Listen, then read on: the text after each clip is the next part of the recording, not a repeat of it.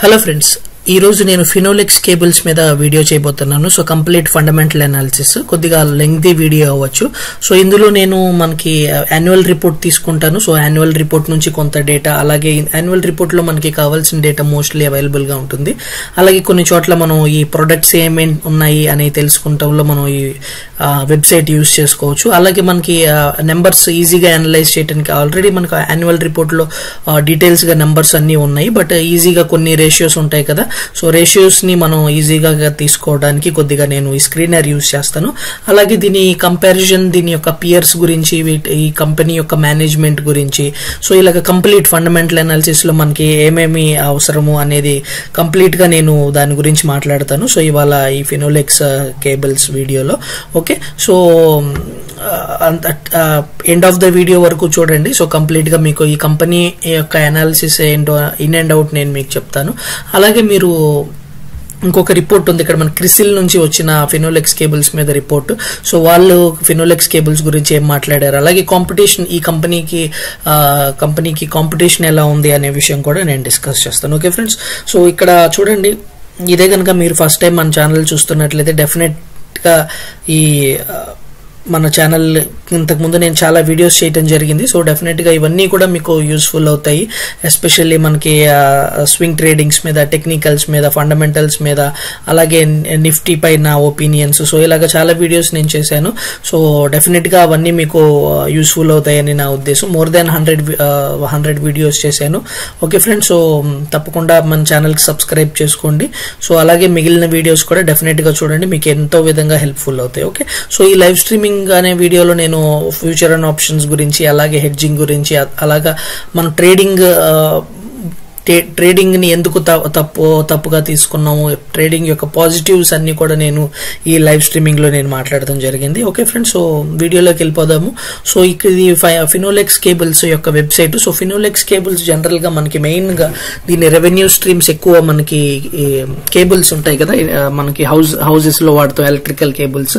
So వాటిల్లోనూ, అలాగే ఆ తర్వాత కమ్యూనికేషన్ కేబుల్స్ ఉన్నాయి. సో ఇక్కడ చూడండి, వైర్స్ అండ్ కేబుల్స్ అన్నారు చూడండి. వైర్స్ అన్నమాట మనకి ఎలక్ట్రికల్ వైర్స్ ఇండస్ట్రీస్ లో వాడతారు, మనకి ఆ తర్వాత ఇండస్ట్రీస్ లో వాడతాము, అలాగే మనకు హౌస్ హోల్డ్ పర్పస్ కోసం వాడతాము. సో మనం ఎన్నోసార్లు ఈ ఫినోలెక్స్ అని చెప్పి మనం ఈ బ్రాండ్ విన్నాము.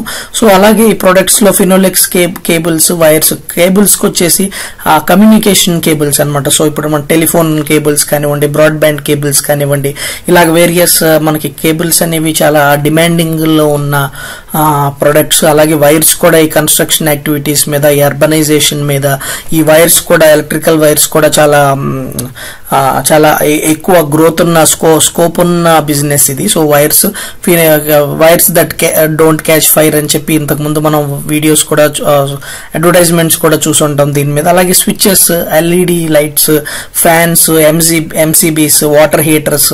సో ఇవన్నీ కూడా మిగిలిన ప్రొడక్ట్స్ అన్ని కూడా ఈ ఫినోలెక్స్ నుంచి స్టార్ట్ చేశారు. రీసెంట్ గా ప్రొడక్ట్స్ ఇవి, ఎస్పెషల్లీ ఫ్యాన్స్, ఈ సెగ్మెంట్స్ లో అయితే ఈ ఎలక్ట్రికల్ కన్స్యూమబుల్స్ లో రీసెంట్ గా వీళ్ళు ఎంటర్ అవడం జరిగింది. సో చూద్దాము అసలు ఏంటో ఈ ఫినోలెక్స్ కేబుల్స్ యొక్క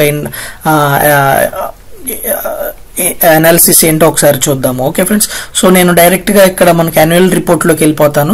సో యాన్యువల్ రిపోర్ట్ లో మనకి ఇంపార్టెంట్ తెలుసు కదా, చైర్మన్స్ మెసేజ్ అని చెప్పి. సో డెఫినెట్ గా చైర్మన్స్ మెసేజ్ నేను మళ్ళీ కొద్దిగా బ్యాక్ కి వెళ్తాను. సో బట్ ఇక్కడ మేనేజ్మెంట్ డిస్కషన్ అనాలిసిస్ చూడండి ఫ్రెండ్స్. ఈ వీడియోలో మనం యాన్యువల్ రిపోర్ట్ కూడా ఒకసారి ఎలాగ మనం చదవచ్చు అనే విషయం కూడా ఇంకొకసారి మనం ఇంతకు ముందు ఎన్నోసార్లు మనం డిస్కస్ చేసాము, బట్ ఇంకొకసారి మనం ఇందులో కూడా ఒకసారి అనలైజ్ చేసుకోవచ్చు. ఓకే, సో ఇక్కడ చూడండి, ఫస్ట్ నేను మేనేజ్మెంట్ డిస్కషన్ అండ్ అనాలిసిస్ దగ్గరికి వచ్చాను. సో ఇందులో జనరల్ గా ఈ మేనేజ్మెంట్ డిస్కషన్ అనాలిసిస్ లో మనకి గ్లోబల్ ఎకనామిక్ సినారియో, అలాగే ఇండియన్ ఎకనామిక్ సినారియో గురించి మాట్లాడారు. సో ఇంతకు ముందు మనం చేసుకున్న ఫండమెంటల్ వీడియోస్ ఎన్నిట్లోనో, ఎస్పెషల్లీ రీసెంట్ గా మనం చేసుకున్న ఫోర్స్ మోటార్స్ లో నేను గ్లోబల్ ఎకనామిక్ సినారియో గురించి, అలాగే ఇండియన్ ఎకనామిక్ సినారియో గురించి మాట్లాడాను. సో కమింగ్ టైమ్ లో మనకి ఇంకొకసారి చిన్న రివ్యూ ఇస్తాను. సో 2000 2017-18 మనకి 7 మనకి జీడిపి ఉంది. సో కమింగ్ ఇయర్ లో మనకి 2019-20 దగ్గర మనకి 7.8 అని, లేకపోతే ఈ 2019-20కి 7.8 అని, అలాగే 2018-19 ఈ సంవత్సరం మనకి 7.4 అని చెప్పి అలాగా డిఫరెంట్ గా మనకి జీడిపి ఎక్స్ట్రాపోలేట్ చేస్తున్నారు. బట్ ఒకటి గుర్తుపెట్టుకోండి, అంటే ఇండియన్ జీడిపి అనేది ఒక రేంజ్ లో గ్రో అవుతూనే ఉంటుంది, irrespective of what's happening in global scenario. Okay, global సినారియోలో global గా మనకి కనుక డౌన్ టర్న్ రావచ్చు, లేకపోతే రిసెషన్ రావచ్చు, వాటిల్లో కొంచెం హెచ్చు తగ్గులు ఉంటాయి. కానీ but on a 5 year basis కానీ 10 years బేసిస్ కానీ తీసుకున్నట్లయితే ఇండియన్ ఎకానమీ డెఫినెట్ గా ఇదే రేట్ లో, ఇంతకన్నా ఎక్కువ రేట్ లో, ఇదే రేట్ లో గ్రో అవుతుంది. సో ఇదే రేట్ లో గ్రో అవుతున్నప్పుడు కంపెనీస్ అనేవి చాలా మల్టీఫోల్డ్ గా గ్రో అవుతాయి. సో అందుకని చెప్పి కంపెనీస్ గ్రో అవుతుంటే స్టాక్ మార్కెట్స్ కూడా గ్రో అవుతాయి. సో ఇందులో డీటెయిల్ గా నేను నెంబర్స్ లోకి వెళ్ళట్లేదు, బట్ ఇన్ అండ్ అరౌండ్ 7% ఉండొచ్చు, లేకపోతే ఏదైనా గ్లోబల్ డౌన్ టర్న్ రావచ్చు, లేకపోతే రెసిషన్ వల్ల మిగిలిన ఎక్స్ట్రా మనకేమంటారు డిఫరెంట్ గ్లోబల్ సినారియోస్ మీద మనకి మేబీ 6% కానీ 5.5% అట్ ద మోస్ట్ డౌన్, అంత ఆ రేంజెస్ లో వెళ్ళదు. బట్ ఒకవేళ వెళ్ళినా కానీ అది 1 or 2 years మీద అక్కడే ఉంటుంది, ఆ తర్వాత మళ్ళీ గెయిన్ అయిపోతుంది. సో ఇది నా వ్యూ ఇండియన్ ఎకానమీ సినారియో ప్రకారంగా. ఓకే, సో డెఫినెట్ గా మీరు ఏ యాన్యువల్ రిపోర్ట్ లో కూడా తప్పకుండా వీటి గురించి మెన్షన్ చేస్తారు. సో డెఫినెట్ గా వాటి గురించి ఒకసారి చూడండి. ఓకే, సో ఇప్పుడు business of the company వచ్చేద్దాము. So ఇక్కడ చూడండి, electrical cables and communications. Okay, the company mainly operates in 2 segments, electrical cables and communication cables. Okay, so electrical cables కింద చూసాం కదా, ఇందులో మనకి ఇండస్ట్రీస్ లో వాడతారు, కన్స్ట్రక్షన్స్ లో వాడతారు. సో వేరియస్ అప్లికేషన్స్ మనందరికీ తెలుసు ఎలక్ట్రికల్ కేబుల్స్ ఎక్కడెక్కడ వాడతారు. వీళ్ళు రీసెంట్ గా 5000 megawatts కి యూజ్ చేసే మనకి ఏమంటారు పవర్ స్టేషన్స్ యూజ్ చేసేవి, ట్రాన్స్ఫార్మర్స్ కి యూజ్ చేసేవి, వాటికి కూడా వీళ్ళు రీసెంట్ గా వాటి ప్రొడక్షన్ కూడా నేను స్టార్ట్ చేశారు. అది కూడా నేను మీకు కొంచెం వీడియోలో ముందుకెళ్లే కొద్దీ నేను వాటి గురించి కూడా మాట్లాడతాను. ఓకే, కమ్యూనికేషన్ కేబుల్స్ కింద మనకి టెలిఫోన్ కేబుల్స్, ఆ తర్వాత అది కూడా మీకు చూపిస్తాను నేను. Telephone cables, broadband cables, so ఈ 4G 5G వీటిల్లో వాడటానికి యూజ్ అయ్యే కేబుల్స్, వాటి గురించి మెన్షన్ చేస్తున్నారు. ఓకే ఫ్రెండ్స్, ఇందులో మీకు ఒకసారి ఒక చిన్నది చూపిస్తాను. సో కొంతమంది ఇంతకుముందు ఫినోలెక్స్ కేబుల్స్ నేను మన పోర్ట్ఫోలియోలో సజెస్ట్ చేశాను. ఓకే, సో పోర్ట్ఫోలియోలో సజెస్ట్ చేసినప్పుడు వాళ్ళు ప్రమోటర్ హోల్డింగ్ తక్కువ ఉంది అన్నట్టు చెప్పారు. సో ఇక్కడ చూడండి, ప్రమోటర్ హోల్డింగ్ మనకి 35.86. ఓకే, 35% అనుకుందాం. సో 35% ప్రమోటర్ హోల్డింగ్ అని ఉంది. బట్ ఒకసారి మీరు కొద్దిగా డీటెయిల్ గా దీని మీద అనాలిసిస్ చేస్తే కనుక, సో ఒకసారి ఆ ప్రమోటర్ హోల్డింగ్ ఎగ్జాక్ట్ గా ఎంత ఉందో చూద్దాం మనం.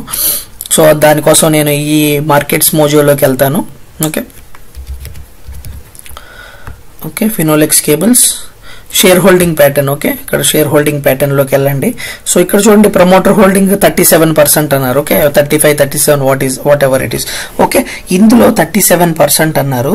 ఇక్కడ చూడండి, ఇందులో promoter with highest public share holder చూడండి. ఓకే, సో ఇక్కడ హైయెస్ట్ పబ్లిక్ షేర్ హోల్డర్ వచ్చేసి ఫినోలెక్స్ ఇండస్ట్రీస్ దగ్గర 15%, ఇక్కడ 36%, ఇక్కడ 15%. సో దీని parent company Finolex industries. Okay, Finolex cables company కన్నా ముందు ఇంకో కంపెనీ, దీని పేరెంట్ కంపెనీ ఏంటంటే Finolex industries.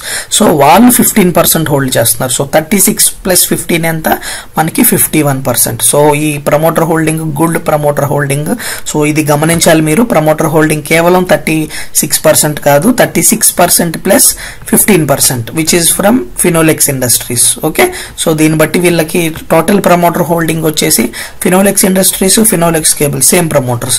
So promoter holding వచ్చేసి 51%. ఓకే, బట్ ఈ కంపెనీలో 35% అని ఎందుకు చూపించారంటే ఫినోలెక్స్ ఇండస్ట్రీస్ ఇందులో పబ్లిక్లీ లిస్టెడ్ కంపెనీ కాబట్టి, సో అందుకని వేరుగా చూపించాలి. ఓకే, సో అలాగే ఫినోలెక్స్ ఇండస్ట్రీస్ లేకుండా ఫినోలెక్స్ ఇండస్ట్రీస్ ఉండి అది కూడా లిస్టెడ్ కంపెనీ కాదనుకోండి, అప్పుడు 51% చూపించవచ్చు, ప్రాబ్లం లేదు. సో మనకి ఏంటంటే ఇవన్నీ కాదు ఇంపార్టెంట్, మనకి ఇంపార్టెంట్ ఏంటంటే ప్రమోటర్ హోల్డింగ్ విచ్ ఈస్ 51%. అదొకటే గుర్తుపెట్టుకోండి. సో అది చెప్పాలనుకున్నాను. Okay friends, so next company details లోకి వెళ్దాము. సో మీకు ఇక్కడ ఇంకొకసారి. Okay, so company has recently expanded it's products. Okay, మనకి lamps, electrical switches, fans, water heaters, switch gears వీటన్నిటిలోకి ఈ కంపెనీ అనేది వెళ్ళింది. బట్ ఇదేంటంటే 5% ఆఫ్ ద దీనికి ఏంటంటే 5% ఆఫ్ ద బిజినెస్ అనమాట. 5% ఆఫ్ ద రెవెన్యూస్ ఇక్కడ నుంచి వస్తాయి. నేను మీకు చూపిస్తాను ఎంత పర్సెంట్ రెవెన్యూస్ ఎక్కడ నుంచి వస్తున్నాయి అని చెప్పేసి. ఇంకొకటి ఫస్ట్ గుర్తుంది కదా, ఈ కంపెనీ ఎలక్ట్రికల్ కేబుల్స్ మ్యానుఫ్యాక్చర్ చేస్తుంది, ఆ తర్వాత కమ్యూనికేషన్ కేబుల్స్, ఆ తర్వాత ఎలక్ట్రికల్ కన్జ్యూమర్ ఎలక్ట్రికల్స్ అనమాట, ఫ్యాన్స్ లాంటివి, స్విచెస్ లాంటివి. ఓకే, అది గుర్తుపెట్టుకోండి. ఆ తర్వాత ఇది ఒక కాపర్, ఇది చూడండి సిసిసి రాడ్స్ అనమాట, క్యాస్ట్ కాపర్ రాడ్స్. ఇవి గుర్తుపెట్టుకోండి, continuous caste copper rods. So ఇది కూడా మ్యానుఫ్యాక్చర్ చేస్తుంది. ఈ కాపర్ రాడ్స్ ఎలా మ్యానుఫ్యాక్చరింగ్ చేస్తారంటే రా కాపర్ ని తీసుకొని కాపర్ రాడ్స్ ని మ్యానుఫ్యాక్చర్ చేస్తుంది. ఈ కాపర్ రాడ్స్ ఇప్పుడు మనకి చూసారు కదా మీరు, కేబుల్స్, ఎలక్ట్రికల్ కేబుల్స్ లో కాపర్ యూజ్ చేస్తారు. ఓకే, మీకు ఇక్కడ కనిపిస్తుంది చూడండి, ఇదిగో ఈ పైన కనిపిస్తుంది చూడండి, ఇవన్నీ కూడా కాపర్ అన్నమాట. సో కాపర్ మనకి ఈ కేబుల్స్ లో వాడతారనమాట. సో దీనివల్ల ఏంటంటే ఈ కంపెనీకి మంచి క్వాలిటీ యొక్క కాపర్ వీళ్ళకి అవైలబుల్ గా ఉంటుంది. అలాగే వీళ్ళు బయట వాళ్ళకు కూడా సప్లై చేస్తారు ఈ కాపర్ రాడ్స్ ఈ కేబుల్స్ లో వాడటానికి. అలాగే వీళ్ళు బల్క్ గా తీసుకుంటారనమాట. ఓకే, బల్క్ గా కాపర్ ని బల్క్ గా పర్చేస్ చేసి ఈ కాపర్ రాడ్స్ రూపంలో తయారు చేసి వీటిల్ని ఈ కేబుల్స్ లో వాడటానికి యూజ్ చేస్తారు. సో దీనివల్ల ఏంటంటే దీనికి ప్రైసింగ్ పవర్ ఉంటుంది. సో ఇంతకు ముందు లాస్ట్ కొన్ని ఒక 2-3 వీక్ 1 మంత్ బిఫోర్ ఒక వన్ ఆఫ్ అవర్ సబ్స్క్రైబర్ ఒక క్వశ్చన్ అడిగారు. సో ఏదో కంపెనీ నాకు గుర్తులేదు, సమ్ కంపెనీ అనమాట which is related to the cables. ఇదే కేబుల్స్ రిలేటెడ్ కంపెనీ. సో ఆ కంపెనీ మైక్రో క్యాప్ కంపెనీ. నేను ఆ కంపెనీ వెళ్ళి చూశాను. సో చూసినప్పుడు ఏంటంటే దానికి ప్రాఫిట్ మార్జిన్స్ చాలా తక్కువ ఉన్నాయి. సో ఎందుకంటే వాటికి ప్రైసింగ్ పవర్ ఉండదు, వాటి ప్రాఫిట్ మార్జిన్స్ కాపర్ ప్రైస్ మీద ఫ్లక్చుయేట్ అవుతూ ఉంటాయి. సో ఇలాంటి ఫినోలెక్స్ కేబుల్స్ లాంటి పెద్ద కంపెనీస్ ఏంటంటే ఎక్కువ రేట్స్ లో వీళ్ళు పర్చేస్ చేయొచ్చు. ఓకే, ఎక్కువ రేట్స్ లో వీళ్ళు పర్చేస్ చేయొచ్చు ఈ కాపర్ అనేది. సో దాన్ని బట్టి ఏమవుతుందంటే వీళ్ళకి రా మెటీరియల్ ప్రైసింగ్ కొంచెం తగ్గుతుంది అనమాట, ప్రైసెస్. ఓకే, సో ఎప్పుడు గుర్తుపెట్టుకోండి, పెద్ద కంపెనీస్ ఇలాంటి రా మెటీరియల్స్ విషయంలో ఇలాంటి పెద్ద కంపెనీస్ కి ఎక్కువ లాభం ఉంటుంది. ఎందుకంటే ఈ రా మెటీరియల్స్ వాళ్ళు బల్క్ గా పర్చేస్ చేస్తారు. ఇందులో హెడ్జింగ్ కూడా వాళ్ళు యూజ్ చేస్తారు. బై హెడ్జింగ్ కూడా వాళ్ళు ఈ ప్రొడక్ట్స్ ని పర్చేస్ చేయడానికి యూజ్ చేస్తూ ఉంటారు. ఓకే ఫ్రెండ్స్, సో గుర్తుపెట్టుకోండి, ఇప్పుడు కూడా మీరు ఏదైనా కంపెనీలో ఇన్వెస్ట్ చేయాలి అనుకుంటే కనుక దాని కంపెనీ యొక్క పియర్స్ కూడా చూడండి. సో ఇందులో నేను కేఈఐ కేబుల్స్ యొక్క మార్జిన్స్, అలాగే హ్యావెల్స్ గురించి కూడా నేను డిస్కస్ చేస్తాను. దీని కాంపిటీటర్స్ లాగా, అంటే నియర్లీ కాంపిటీటర్స్ కాదు, సమ్ వాట్ కాంపిటీటర్స్. ఇంకొకటి స్టెర్లైట్ టెక్నాలజీస్ ఉంది కదా, ఆ కంపెనీ గురించి డిస్కస్ చేయను, ఎందుకంటే దానికి ప్రమోటర్ హోల్డింగ్ ఎక్కువ, దానికి ప్లెడ్జింగ్ లో ఉంది. ఓకే ఫ్రెండ్స్,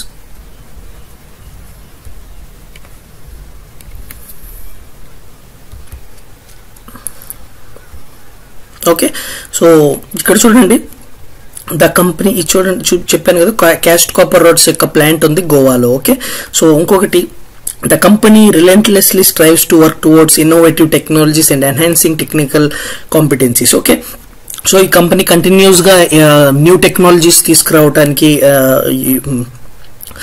ఎంతో శ్రమ పడుతుంది. అలాగే ఈ కంపెనీ యొక్క డైవర్సిఫికేషన్ మీరు చూసినట్లయితే కేబుల్స్, ఫస్ట్ ఈ కంపెనీ కేబుల్స్ అనేవి మ్యానుఫ్యాక్చర్ చేసింది. ఆ తర్వాత ఇక్కడ మీకు చూపిస్తాను చూడండి. సో ఇక్కడ చూడండి electrical cables. So first electrical cables లో ఇది ఉంది, ఆ తర్వాత కమ్యూనికేషన్ కేబుల్స్ లోకి ఇది వచ్చింది, ఆ తర్వాత కాపర్ రాడ్స్, ఆ తర్వాత ఎలక్ట్రికల్ స్విచెస్, ల్యాంప్స్, వీటన్నిటిలోనూ ఇది వచ్చింది. సో ఇందులో చూడండి, ఒక్కొక్కసారి ఏంటంటే డైవర్సిఫికేషన్ మంచిది కాదు, కొన్నిసార్లు ఏంటంటే డైవర్సిఫికేషన్ నాకు అస్సలు నచ్చదు. ఎందుకంటే డైవర్సిఫికేషన్ కంపెనీ, ఇప్పుడు ఫర్ ఎగ్జాంపుల్ ఎలా చెప్పాలి మీకు, ఎగ్జాంపుల్ ఈజీగా ఎక్స్ప్లెయిన్ చేస్తాను. ఏదైనా కంపెనీ ఫర్ ఎగ్జాంపుల్ ఎక్సైడ్ ఉంది, ఎక్సైడ్ బ్యాటరీస్ ని మ్యానుఫ్యాక్చర్ చేస్తుంది, రైట్. సో అంటే బ్యాటరీస్ కి అసెంబుల్ చేస్తుంది ఇక్కడికి వచ్చి. సో బ్యాటరీస్ రిలేటెడ్ కంపెనీ అది. సో అది డైవర్సిఫై అని చెప్పి వాళ్ళు ఏంటంటే ఇన్సూరెన్స్ బిజినెస్ లో కూడా వెళ్ళారు. సో అలాంటి డైవర్సిఫికేషన్ అనేది, అలాంటి డైవర్సిఫికేషన్స్ వచ్చినప్పుడు కొద్దిగా దూరంగా ఉండాలి. అలాగే మనం నిన్న లైవ్ స్ట్రీమింగ్ లో కూడా మాట్లాడుకున్నాం, అవంతి ఫీడ్స్ ఉంది కదా కంపెనీ, అవంతి ఫీడ్స్ నేను మీతో చెప్పాను. Avanthi feeds company seeds manufacturing company. So దాని డైవర్సిఫికేషన్ ఏదైనా ఉంటే కాటన్ సీడ్స్ చేస్తుంది అనుకోండి, వరి విత్తనాలు, వాటిల్లో డైవర్సిఫికేషన్ వెళ్ళొచ్చు, అంటే వెజిటేబుల్ ప్లాంట్స్ లో అలా డైవర్సిఫికేషన్ వెళ్ళొచ్చు. బట్ వాళ్ళే ఉంటారంటే ఆ కంపెనీకి అవంతి ఫీడ్స్ కంపెనీ కింద ల్యాండ్ బ్యాంక్ ఉంది. సో అందులో మేము అగ్రికల్చర్ స్టార్ట్ చేస్తాము అన్నట్లు చెప్తున్నారు అనమాట. సో అలాంటివి నాకు అంత ఇష్టం ఉండదు. సో అలాగే కేఆర్బిఎల్ కంపెనీ కూడా ఇంతకు ముందు మనం ఎంతో కాలం క్రితం డిస్కస్ చేసాం. కేఆర్బిఎల్ కూడా రైస్ రిలేటెడ్ కంపెనీ, బట్ అది విండ్ పవర్ లోను వాటిల్లోను రెన్యూవబుల్ ఎనర్జీస్ రిసోర్సెస్ లో ఇన్వెస్ట్ చేయాలి అనుకుంటుంది. సో అలాంటి మేబీ పాజిటివ్ అవ్వచ్చు, బట్ అలాంటి వాటికి కొద్దిగా దూరంగా ఉండాలనేది నా అభిప్రాయం. సో ఇక్కడ కూడా ఈ కంపెనీ కూడా డైవర్సిఫికేషన్ అయింది. బట్ చూడండి ఎక్కడి నుంచి ఎక్కడికి డైవర్సిఫికేషన్ అయింది. First electrical cables. Okay, so ఆ ఎలక్ట్రికల్ కేబుల్స్ నుంచి తర్వాత హెవీ డ్యూటీ ఎలక్ట్రికల్ కేబుల్స్ లోకి, ఇక్కడ చూడండి హెవీ డ్యూటీ వోల్టేజ్ కేబుల్స్ లోకి వెళ్ళింది. ఆ తర్వాత కమ్యూనికేషన్ కేబుల్స్. సో జనరల్ గా ఏంటంటే కమ్యూనికేషన్ కేబుల్స్ కూడా జనరల్ గా రిలేటెడ్. ఆ తర్వాత copper roads. So copper roads కూడా దీని రా మెటీరియల్స్ కోసం దీనికి అవసరం. సో ఇది రిలేటెడ్. ఆ తర్వాత ఎలక్ట్రికల్ స్విచెస్, ల్యాంప్స్ ఇవన్నీ కూడా కొద్దిగా వీటికి already in the last 60-70 years గా వీళ్ళు బిజినెస్ లో ఉన్నారు కాబట్టి సో రిలేటెడ్ సెగ్మెంట్స్ లో వీళ్ళు డైవర్సిఫై అవటంలో నా దృష్టిలో రిలేటెడ్ సెగ్మెంట్స్ లో డైవర్సిఫై అవటం పెద్ద ప్రాబ్లం ఏం కాదని నాకు అనిపిస్తుంది. ఓకే, సో ఇక్కడ చూద్దాం జనరల్ ఐడియా కోసం. సో ఎలక్ట్రికల్ కేబుల్స్ ఇది. సో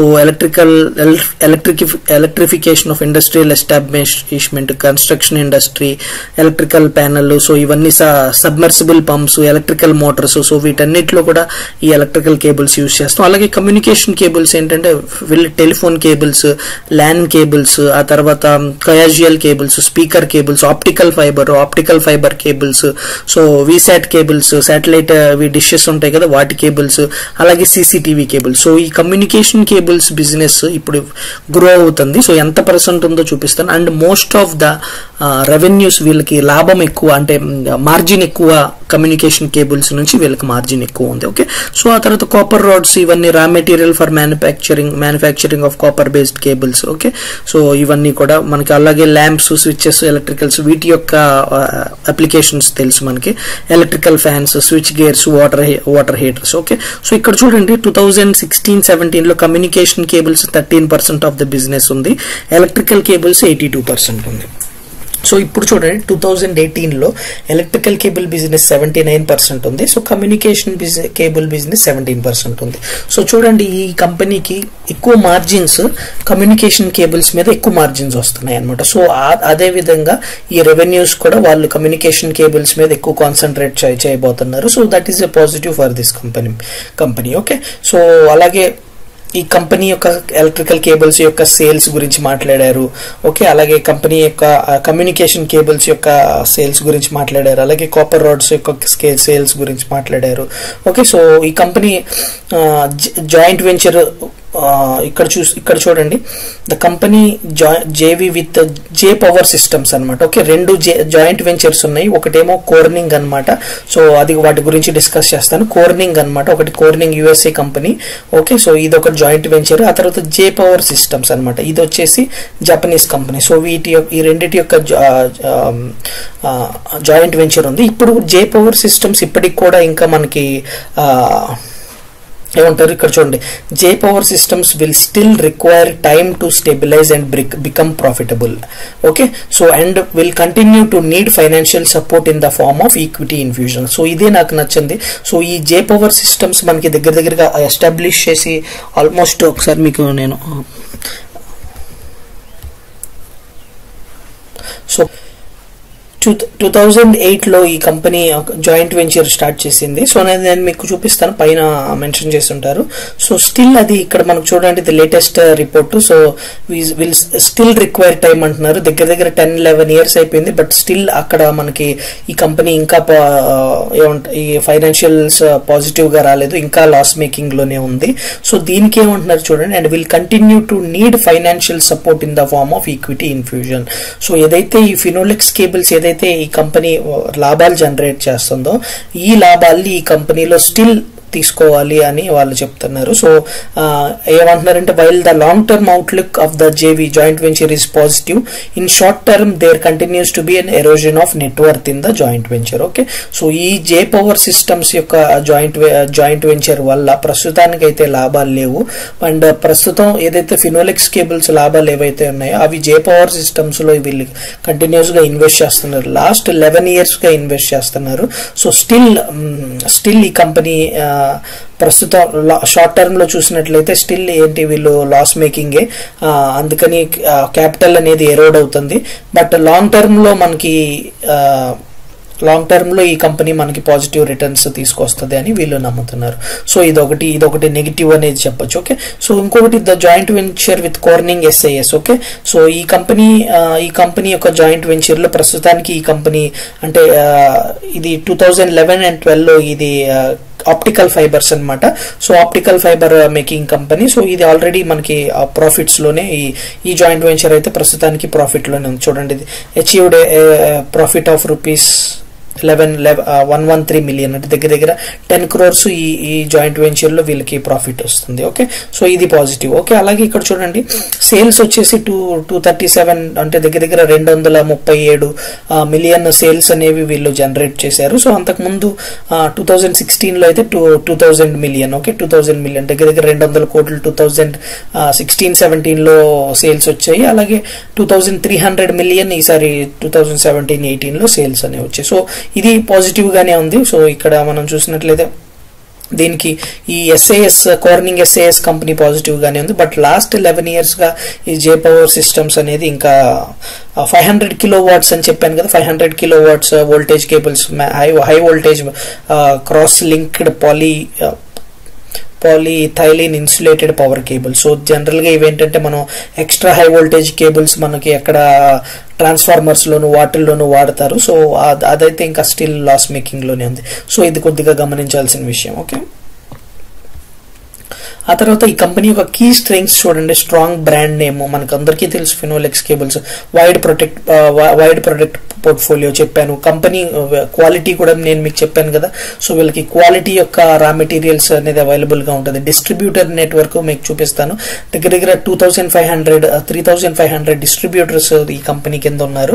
ఓకే, అలాగే ఇంటిగ్రేటెడ్ అనమాట. సో ఇంటిగ్రేటెడ్ అంటే ఏంటంటే ఇప్పుడు రా మెటీరియల్స్ కూడా వీళ్ళే పొందటము. సో వీళ్ళ దగ్గర CCC rods, PVC compounds, optical fibre, FRP rods, so వీటన్నిటికీ క్వాలిటీ కంట్రోల్ వీళ్ళ దగ్గర ఉంది. అలాగే ఇంతకుముందు మనం డిస్కస్ చేసుకున్నాము డైవర్సిఫైడ్ ఉంది. ఓకే, సో గ్రోత్ ఈ కంపెనీలో గ్రోత్ రావడానికి రీజన్స్ ఏంటంటే strong focus on product quality, అలాగే ఇన్నోవేటివ్ టెక్నాలజీస్ ని యూజ్ చేస్తున్నారు వీళ్ళు. In house product development. Okay, so in house product developments ఉన్నాయి వీళ్ళకి. Improved margin. ఓకే, సో అలాగే due to new product launches. So new product launches ఏవైతే ఉన్నాయి ఇప్పుడు మనకి ఎలక్ట్రికల్ కన్స్యూమర్ గూడ్స్ కానివ్వండి, కమ్యూనికేషన్ కేబుల్స్ కానివ్వండి, వీటన్నిటి త్రూ ఆల్ దీస్ వీళ్ళకి మార్జిన్స్ అనేవి ఇంప్రూవ్ అయినాయి కంపేర్ టు వీళ్ళ కేబుల్స్ ఏవైతే ఉన్నాయి, కేబుల్స్ బిజినెస్ ఉంది కదా, వాటికన్నా కానీ వీటిల్లో వీళ్ళకి ఎక్కువ లాభాలు అనేది వస్తుంది. Customer ప్రిఫరెన్సింగ్, competitive pricing, okay, dynamic approach, strong and dependable distribution. Okay, so ఇవన్నీ సమ్ ఆఫ్ ద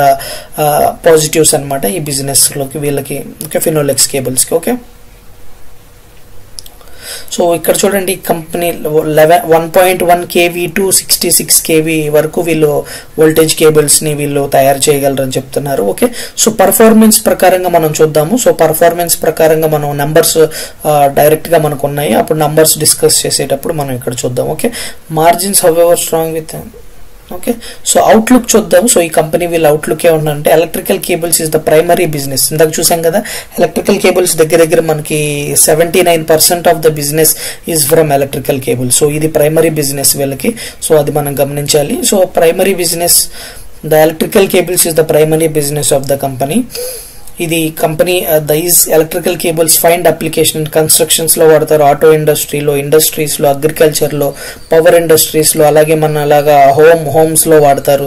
సో వీటన్నిటిలో వాడతారు. సో జనరల్ గా మనం చూసినట్లయితే ఈ కేబుల్స్ అండ్ వైర్ యొక్క ఈ ఇండస్ట్రీ దగ్గర 14% CAGR తో గ్రో అవుతుంది. సో గత లాస్ట్ 10 years గా ఇక్కడ మనకి చూడండి, ఇక్కడ లాస్ట్ 2011 నుంచి 14% CAGR తో గ్రో అయింది. అలాగే ఎస్టిమేటెడ్ కమింగ్ 5 years కూడా ఇది 14% తో గ్రో అవుతుంది అని చెప్పి అభిప్రాయపడుతున్నారు. ఓకే, సో అలాగే ఇక్కడ చూడండి కంపెనీ యొక్క రిస్క్స్ చూడండి, 2 principal risks in the business. Okay, so ఇది గుర్తుపెట్టుకోండి. సో మనం యాన్యువల్ రిపోర్ట్ చదివేటప్పుడు ఇవన్నీ కూడా చాలా జాగ్రత్తగా మనం చూసుకోవాలి. సో వీటి వల్ల మనకి ఈ కంపెనీ యొక్క థ్రెట్స్, రిస్క్స్ అనేవి తెలుస్తాయి. చూడండి, 2 principal risks in the business. ఒకటి competition from large unorganised players. So unorganised players మంచి కాంపిటీషన్ ఉంది. సో అన్ఆర్గనైజ్డ్ ప్లేయర్స్ అంటే అన్లిస్టెడ్ కంపెనీస్ అనమాట. ఓకే, లోకల్ గా చేసేవి కానివ్వండి, లేకపోతే పెద్ద పెద్ద కంపెనీస్ కూడా లిస్టెడ్ కానివి ఉంటాయి కదా, సో వాటిల్ని అన్ఆర్గనైజ్డ్ ప్లేయర్స్ అంటారు.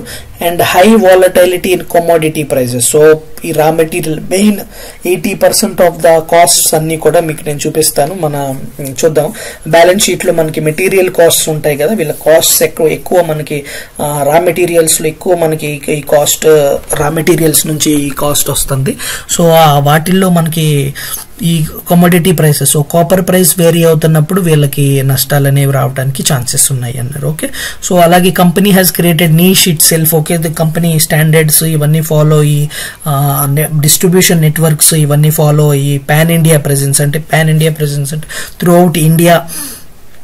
అవుట్ ఇండియా వీళ్ళ ప్రెజెన్స్, వీటన్నిటి వల్ల ఈ కంపెనీ స్ట్రాంగ్ పొజిషన్ లో ఉందని చెప్తున్నారు.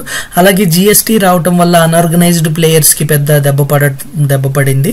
సో వాటి వల్ల వాళ్ళు కూడా అన్ఆర్గనైజ్డ్ ప్లేయర్స్ కూడా, అంటే మీకు అర్థం కాకపోతే ఇందులో ఎక్కడైనా కానీ ఈ అనాలిసిస్ లో మీకు ఏదైనా పాయింట్ అర్థం కాకపోతే తప్పకుండా మీరు కామెంట్స్ లో చెప్పండి, డెఫినెట్ గా నేను దాన్ని టేకప్ చేస్తాను. ఓకే, సో అన్ఆర్గనైజ్డ్ ప్లేయర్స్ కి జిఎస్టీ వల్ల పెద్ద దెబ్బ పడింది. ఎందుకంటే జిఎస్టీ అన్ఆర్గనైజ్డ్ ప్లేయర్స్ కూడా పే చేయాల్సి వస్తుంది. ఇంతకు ముందు పెద్ద ట్యాక్సెస్ వాళ్ళు ఏమి పే చేయకుండా ఉండేవాళ్ళు. దానివల్ల ఏంటంటే ప్రొడక్ట్స్ వాళ్ళు చీప్ గా ఇవ్వటానికి చూసేవాళ్ళు అనమాట.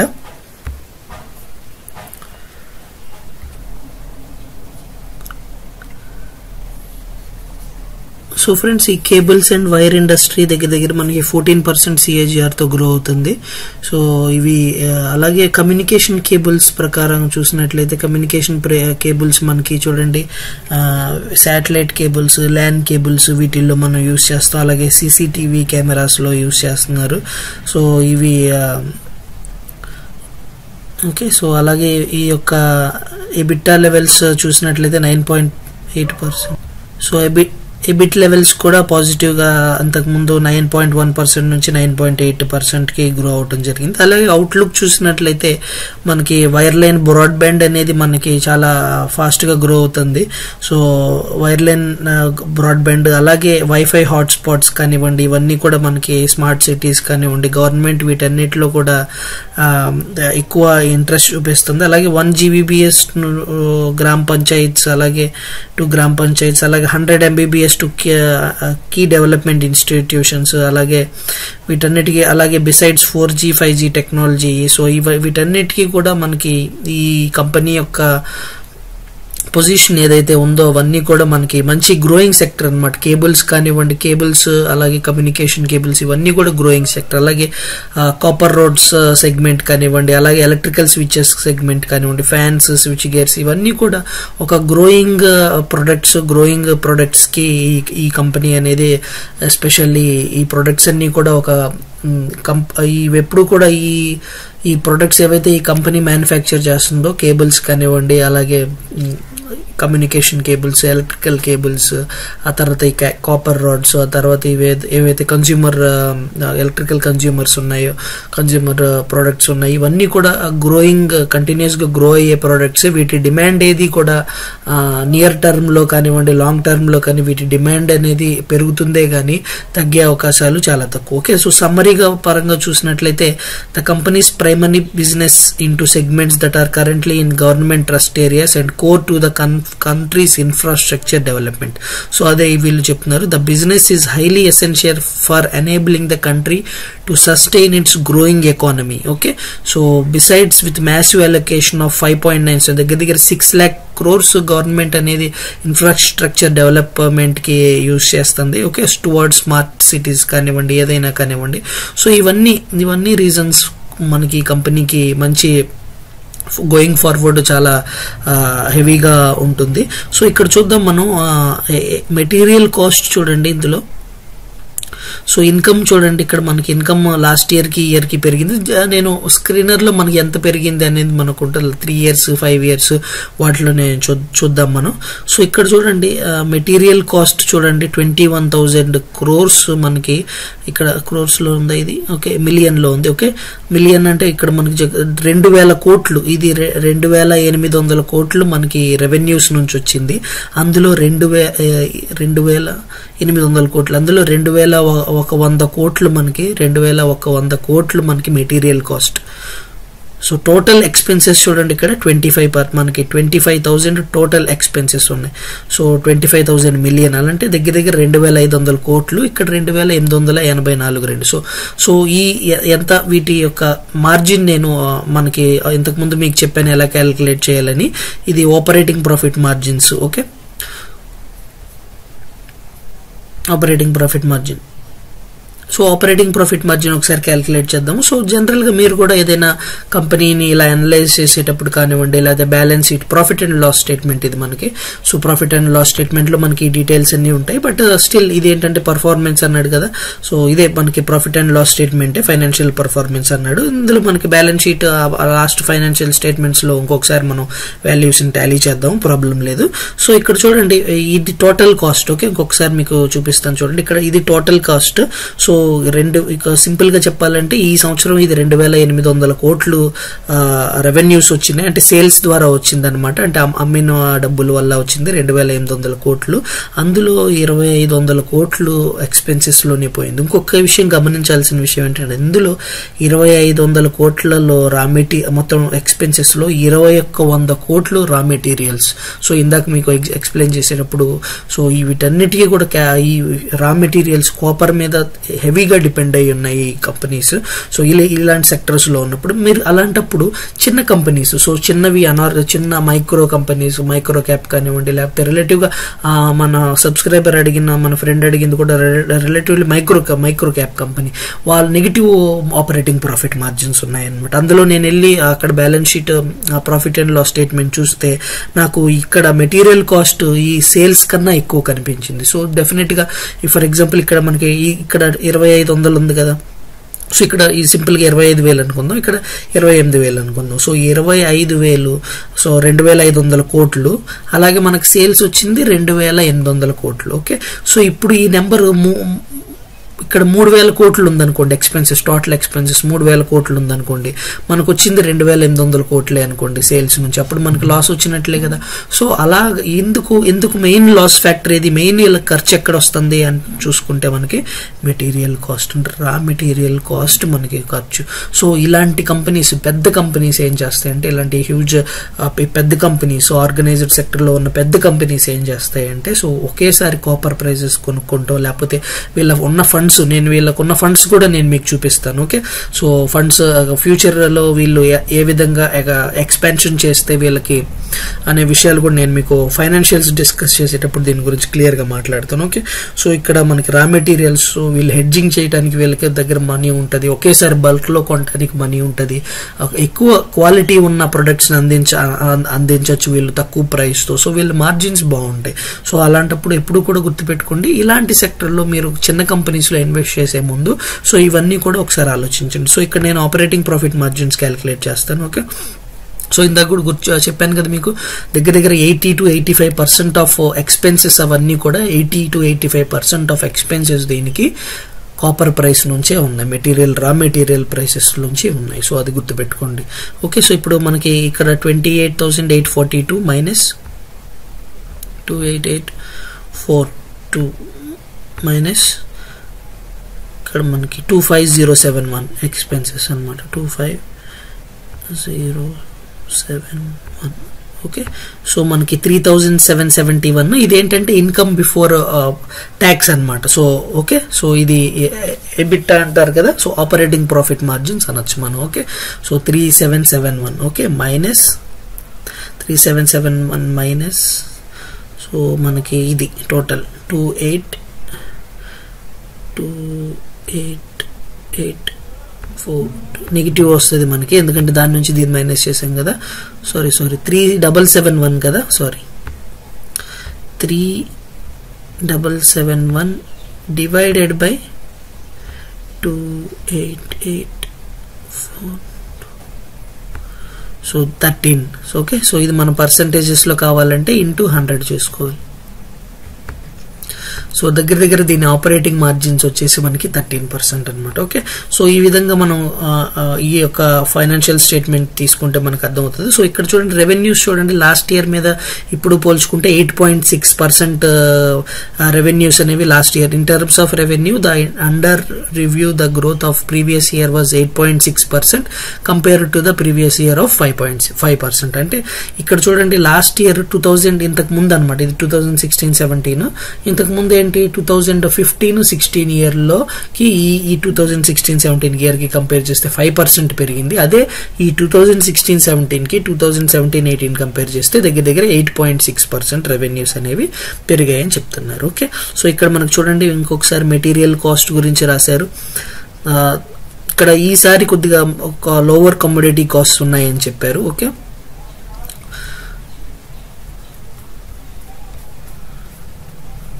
ఓకే సో ఇక్కడ చూడండి కొన్ని రిస్క్స్ గురించి ఈ కంపెనీ మాట్లాడింది సో ఈ కంపెనీ ఎప్పుడు కూడా గుర్తుపెట్టుకోండి కంపెనీ రిస్క్స్ ఏమేమి ఉన్నాయో వాటి గురించి కూడా డిస్కస్ చేయాలి సో డిస్కస్ చేసినప్పుడు వాటికి సొల్యూషన్స్ కూడా వాళ్ళు ఏమేమి చెప్పారు అనేది ఇంపార్టెంట్ సో యాన్యువల్ రిపోర్ట్ చదివేటప్పుడు ఇవన్నీ కూడా తప్పకుండా చూడండి okay so first time raw material price fluctuation risk okay so ఇందాక మనం చూసింది ఏంటంటే ఈ కంపెనీ యొక్క main cost 80 to 85% of main cost వచ్చేసి త్రూ రా మెటీరియల్స్ ఓకే సో బట్ ఈ కంపెనీ ఆ రా మెటీరియల్స్ ద్వారా వచ్చే మిటిగేషన్ ఎలా చేస్తుంది అనేది చెప్తున్నారు అనమాట మిటిగేషన్ ఏంటంటే the company మిటిగేట్స్ the risk by passing price on price increase to the customer so ఇది చాలా ఇంపార్టెంట్ ఫ్రెండ్స్ ఇందాక మనం ఎన్నోసార్లు డిస్కస్ చేసుకున్న ఎగ్జాంపుల్లో కూడా ఏదైతే మనకి క్రూడ్ ఆయిల్ ప్రైసెస్ ఇంక్రీజ్ అవటం చేత మనం ఈ NOCIL company rubber prices increase అవటం చేత నోసిల్ కి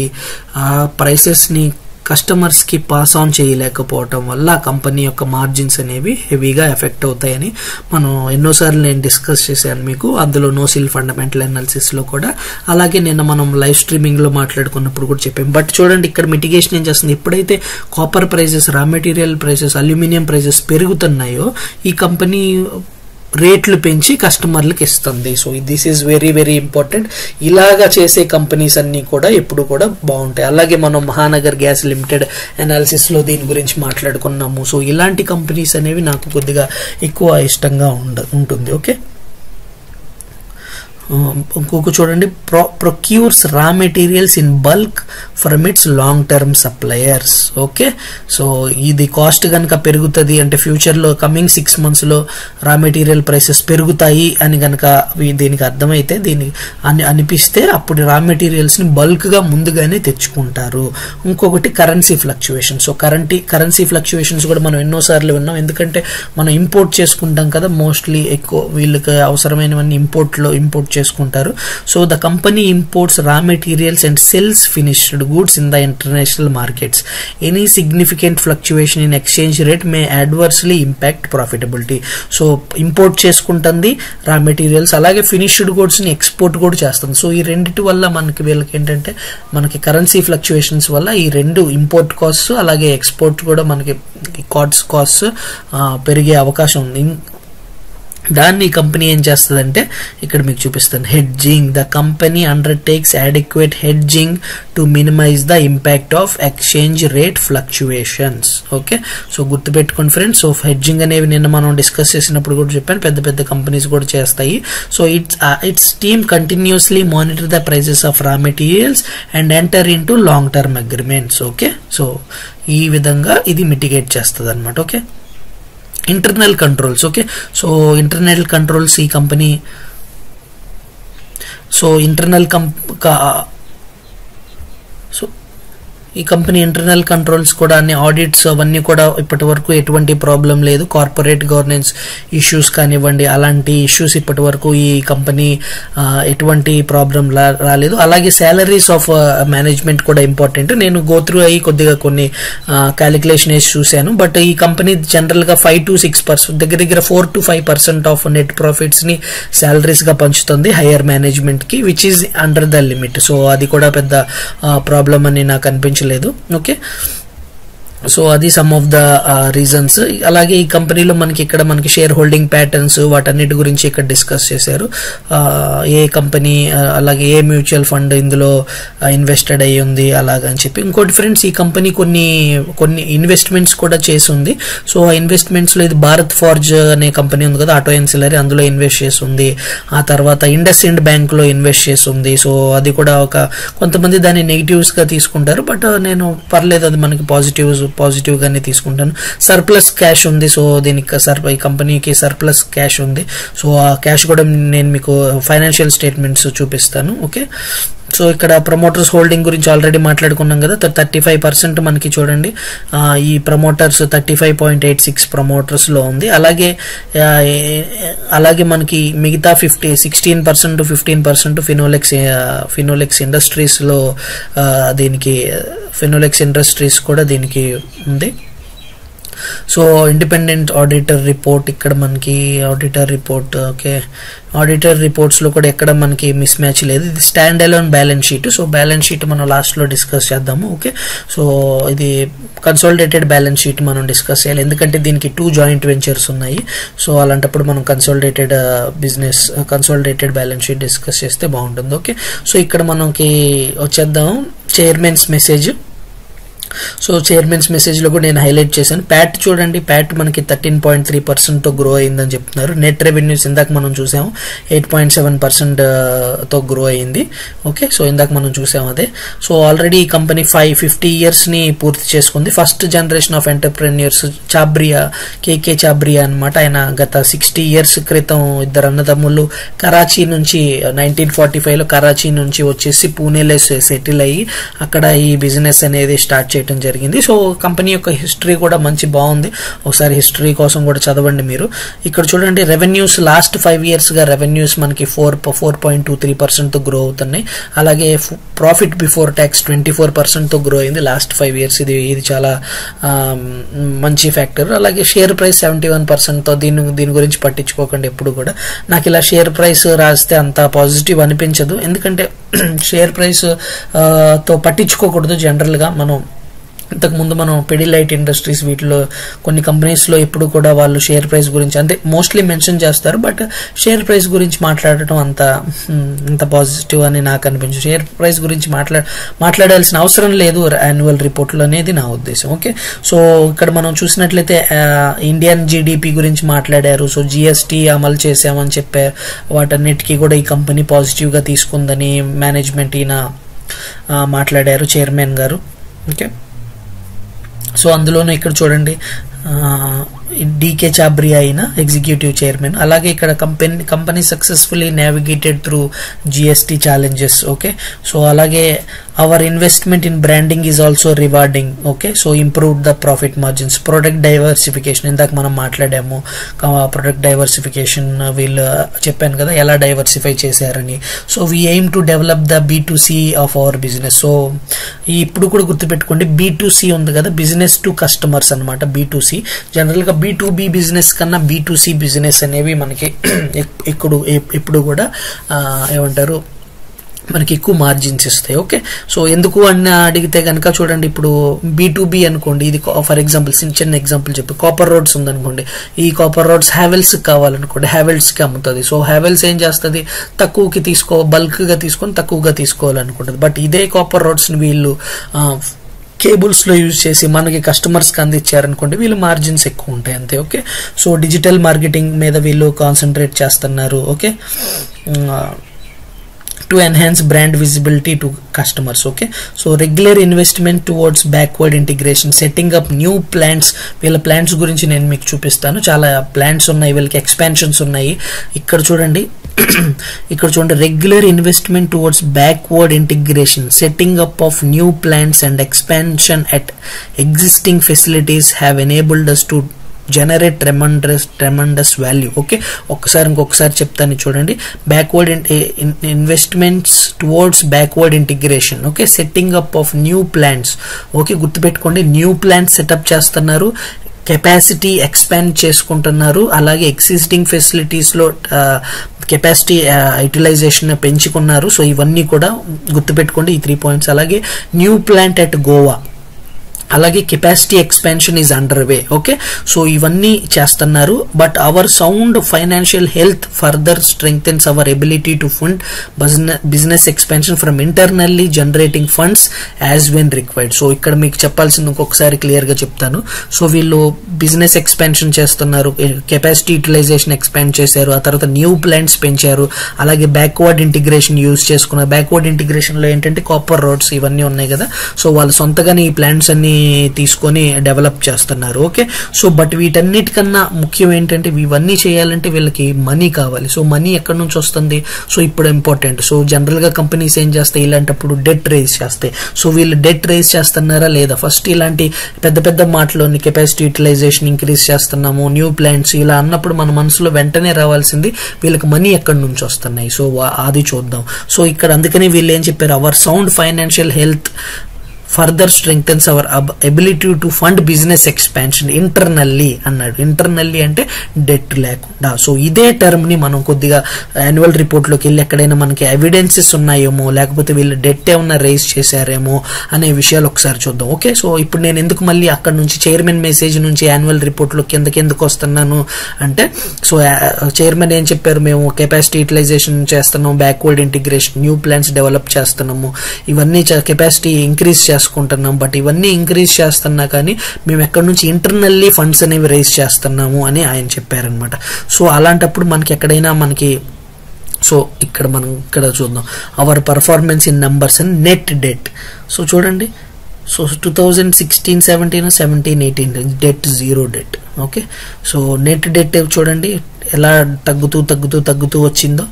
సో ఇప్పుడు మీకు అర్థమైందా? సో ఈ కంపెనీ అనేది డెట్ లేకుండా ఇంత కెపాసిటీ యూటిలైజేషన్స్ ఇన్ని చేస్తున్నారు వితౌట్ డెట్ అంటే కనుక definitely this is very very positive. Okay, so మీరు ఏదైనా కంపెనీని అనలైజ్ చేసేటప్పుడు కూడా ఇలాంటి పెద్ద పెద్ద పదాలు, ఇలాంటి పెద్ద మాటలు మీకు కనిపించినప్పుడు జనరల్ గా వెళ్ళి వాళ్ళ డెట్ పొజిషన్ ఏంటో, వాళ్ళు ఎక్కడి నుంచి రేజ్ చేస్తున్నారు అనేది చూడండి. ఓకే, సో కంపెనీ అనేది గుడ్ అని నాకు ప్రస్తుతానికి అంటే ఈ పాయింట్ ఆఫ్ వ్యూలో company have did not raised funds. Okay, so future లో కంపెనీ ఇంకా ప్లాంట్స్ పెట్టగలుగుతుందా, ఫ్యూచర్ లో ఇంకా కెపాసిటీ యూటిలైజేషన్ డెవలప్ చేస్తుందా లేదా అనేది ఈ కంపెనీ యొక్క surplus funds. Okay, so cash and cash equivalents అంటారు కదా, క్యాష్ అండ్ క్యాష్ ఈక్వలెంట్స్ అనుకోవచ్చు, లేకపోతే సర్ప్లస్ ఫండ్స్ అనొచ్చు.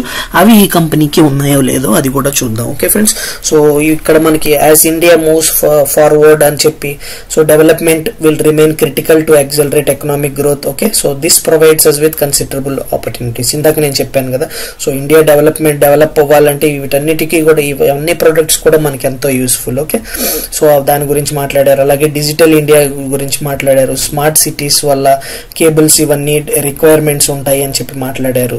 అలాగే our company better and strong for everyone. Okay, so company చూడండి expansion, direction of diversification and expansion that we are taking this makes our company better and stronger for everyone. Okay, so company అనేది position strong గా ఉందని వాళ్ళు చెప్తున్నారు. Okay, so profit after tax 20% grow అయింది last 5 years CAGR లో. అలాగే net worth అనేది 19% grow అయింది. అలాగే ఈ కంపెనీ యొక్క ప్రొడక్ట్స్ అన్ని ఇక్కడ వీళ్ళు లిస్ట్ చేసి ఉన్నారు. సో ఇక్కడ చూడండి, లాస్ట్ 5 years లో 23,300 కోట్లు. ఓకే, దగ్గర 236 crores లాస్ట్ 5 years లో వీళ్ళు డివిడెండ్ ని షేర్ చేశారు షేర్ హోల్డర్స్ కి. సో ఈ డివిడెండ్ కూడా ఎక్కడి నుంచి షేర్ చేశారు అనేది కూడా చూద్దాము. సో మార్కెట్ క్యాపిటలైజేషన్ దగ్గర మనకి 8,000 కోట్లు వచ్చింది అన్నారు 2014 నుంచి 2015. బట్ ఇప్పుడు చూసినట్లయితే మార్కెట్ క్యాపిటలైజేషన్ మనకి 6,000 కోట్లు అనుకుంటా, ఒకసారి చూడాలి, 7,000 కోట్లు. ఓకే, మనకి కరెక్షన్ వచ్చింది కదా దాన్ని బట్టి. ఆ తర్వాత 5 మ్యానుఫ్యాక్చరింగ్ ప్లాంట్స్ ఉన్నాయి, 28 డిపోట్స్ ఉన్నాయి, 1,500 ఎంప్లాయీస్, 4,000 మంది పార్ట్నర్స్, అలాగే 30,000 డీలర్స్ ఉన్నారు. సో అలాగే ప్రొడక్ట్స్ ఏమేమి ఎప్పుడు స్టార్ట్ చేశారు అనేవన్నీ కూడా ఇక్కడ ఉన్నాయి మనకి. ఇక్కడ చూడండి 1983లో లిస్టింగ్ అయింది ఈ కంపెనీ. అలాగే మనకి 1987, 1980. ఓకే, సో ఈ కంపెనీ యొక్క పాజిటివ్స్ అన్ని కూడా ఇక్కడ రాసున్నారు, ఎలా బిజినెస్ అవార్డ్స్ ఏమేమి వచ్చాయి అని చెప్పి అదని చెప్పి. 2000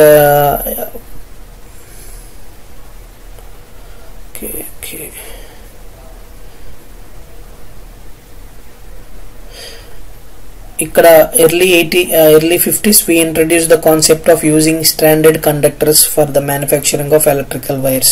Okay, alage 1980s lo we became the first private sector company in India to manufacture jelly filled telephone cables, okay, and providing to BSNL. Okay, our diversified wires and cables portfolio has enabled us to dominate the Indian industry. Okay, అది కూడా గుర్తుపెట్టుకోండి. Fire retardant వీళ్ళ concept ని ఇప్పుడు మనకి Finolex cables that don't catch fire అంటారు కదా, cables that don't catch fire అనే కాన్సెప్ట్, ఫైర్ రిటార్డెంట్ కాన్సెప్ట్ వీళ్ళు క్రియేట్ చేశారు, వీళ్ళే తెచ్చారు ఆ టెక్నాలజీ.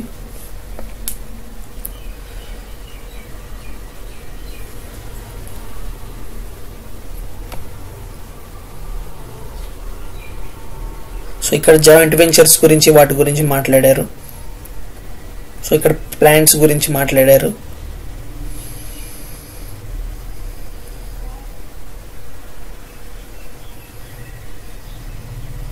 సో ఇక్కడ వాళ్ళ స్ట్రాంగ్ ప్రెజెన్స్ గురించి మాట్లాడారు. సో ఇక్కడ చూడండి, సో ఇక్కడ ఎస్ఎక్స్ కార్ప్ యుఎస్ఏ తో జేఎఫ్టిసి కేబుల్స్, కాపర్ రోడ్స్, అలాగే కార్నింగ్ యుఎస్ఏ తో ఆప్టికల్ ఫైబర్స్, AT&T తో ఆప్టికల్ ఫైబర్ కేబుల్స్, ఇవన్నీ జాయింట్ వెంచర్స్ అన్నమాట. NSW తో వైండింగ్ వైర్స్, అలాగే సుమిటో తో EHV పవర్ కేబుల్స్ కొలాబరేషన్స్ అన్నమాట. Okay,